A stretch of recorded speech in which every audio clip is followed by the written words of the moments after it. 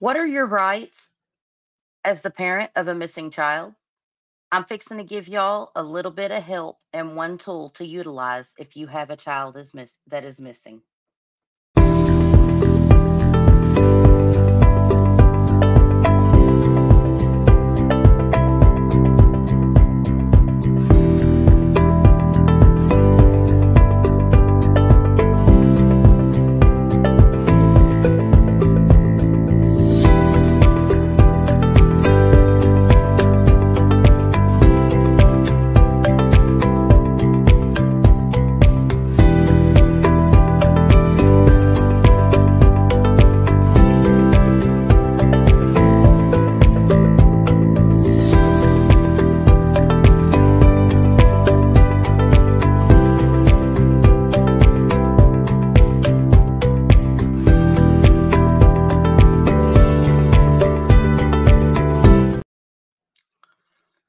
Hello, friends of crime and crime chatters. Um, I just wanted to give a little bit of information to parents who have children that are missing because I truly believe that knowledge is power. So, parents of missing children typically struggle with law enforcement and everyone else getting information about their missing child.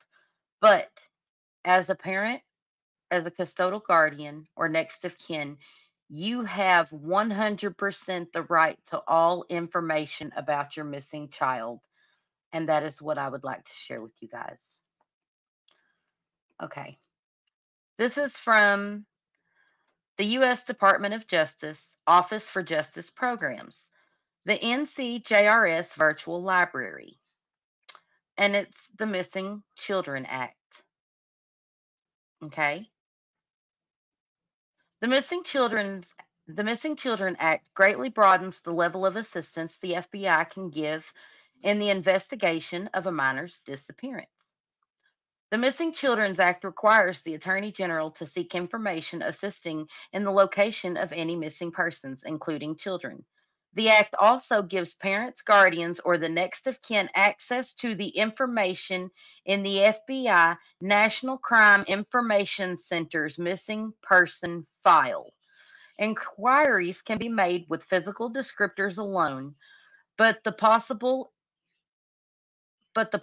inquiry route has been expanded through the creation of forms for detailed medical data on a missing person. Voluntary programs in which parents have their children fingerprinted further increase the depth of information available for entry and or inquiry.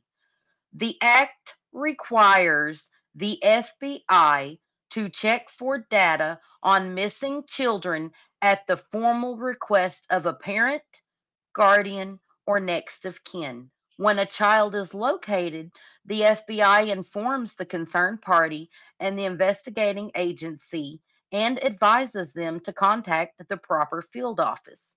But the FBI is not responsible for returning the individual to the concerned party. The Act has certain limitations. It gives no new investigative powers to the FBI and does not cover the kidnapping of a child by a non custodial parent. Although, under certain circumstances, the FBI can enter parental kidnapping cases under the Fugitive Felony Act. When the child reaches the age of emancipation, both the fingerprint cards and the missing person files are deleted from the active list. Local and state authorities remain the primary agents for handling missing children's cases. Graphs indicate the change in missing persons report since the Act's passage. Two footnotes are included. And you can go look those up if you want to. And I highly recommend this webpage to everyone. But these are the things I would like to go over. Um, and this is going to be a little bit of a backstory to the 911 phone call as well. Is there corruption going on in Sumner County? If the district attorney had a missing child, would he not enlist the help of the FBA, I'm sorry, of the FBI to find the said missing child? Would he exhaust no effort and no help in trying to find his child? I find it egregious that the FBI is being denied the ability to take over this case whenever there's one thing that still looms in my mind that I can't get over. Whenever you call the Sumner County Sheriff's Office before 8 a.m., it says, if you have an emergency, please hang up and dial 911. Hmm, I'd say a missing child was an emergency. But right after that, it says, if you know your party's extension, you may dial it at any time. Our office hours are between 5 a.m. and 8 a.m. You have reached the Sumner County Sheriff's Office. If this is an emergency, please hang up and dial 911. It's on repeat.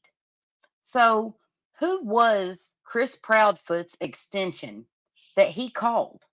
Who did it? Who did he reach? Hmm. Who's the one that got a hold of dispatch and let them know after Chris dialed that extension? I just think that's a very valid question in this case.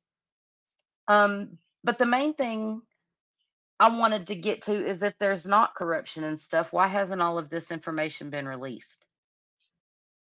Why isn't all of this information being given to Seth Rogers? But there is hope. And as it says right here, the act requires the FBI to check for data on missing children at the formal request of a parent, guardian, or next of kin. Seth Rogers, file the form. File the form. You have a right to the data about your missing child. You have powers as a parent. Use them.